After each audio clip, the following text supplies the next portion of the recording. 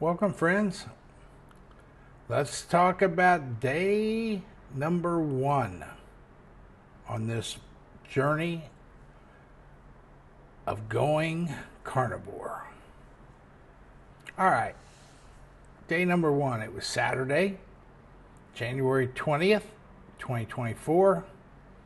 I woke up and I don't know why, but I got just motivated as hell and said, okay, this is it. We're doing it.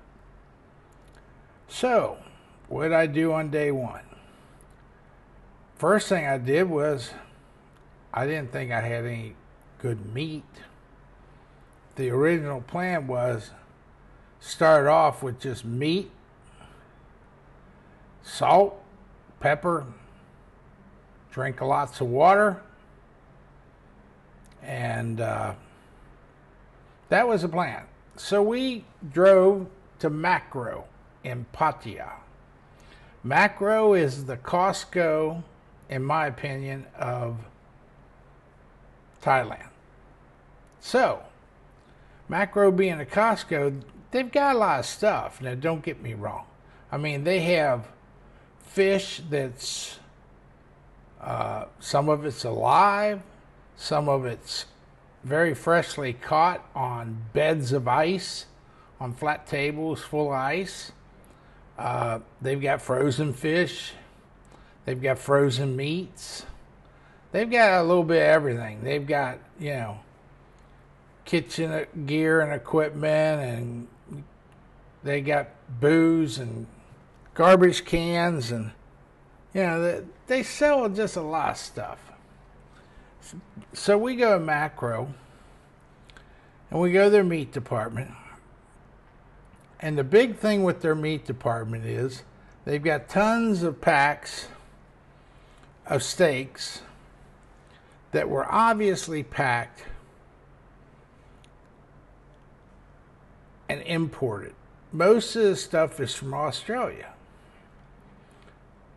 But I didn't realize the problem I was getting myself into, so we bought some ribeyes from Australia and a few other cuts,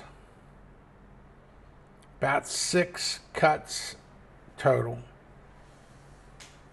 And while we were there, we got some chicken breasts, and I don't know if we got chicken gizzards or not.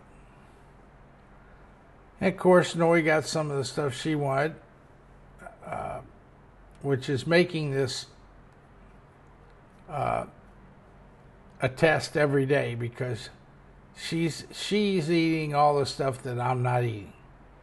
And she's real big on vegetables and real big on fruits. But if you don't have any drive, determination, and stick to it, it won't work anyway. So it doesn't matter. You can't shut out the world. Now, here's the problem we got. This beef says, most of it would say, imported, Harvey's imported from Australia. I didn't take a lot of pictures of this, but if I do find pictures, I'll put some up when I edit this. But the problem is, the steaks are like a ½ inch thick. And they're aged because, if you think about it, they're packed and then they're vacuum sealed. They're put on a boat, and they're probably shipped up here by ship in a freezer container. And then they're technically thawed, because what you're seeing there in the meat case is a individual pack, and it's not frozen, it's just cold. So I got 6 of these things, and we cooked one up, and I went to eat it, and I chewed, and I chewed, And I chewed some more. And then I thought, did I buy steak or did I buy shoe leather? So I thought, well, maybe it's me. Maybe I didn't cook it well enough. You know, obviously I must have done something wrong because this is terrible. So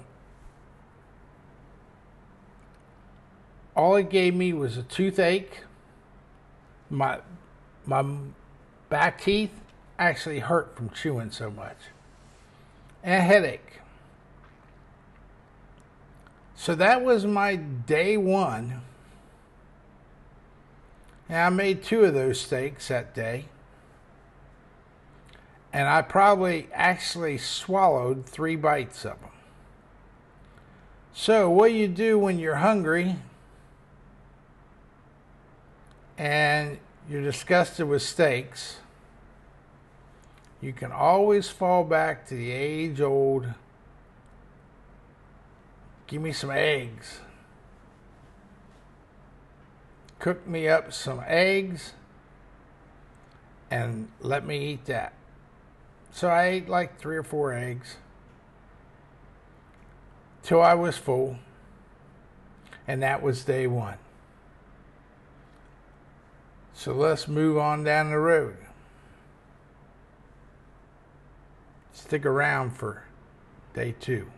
Gets a little more interesting even.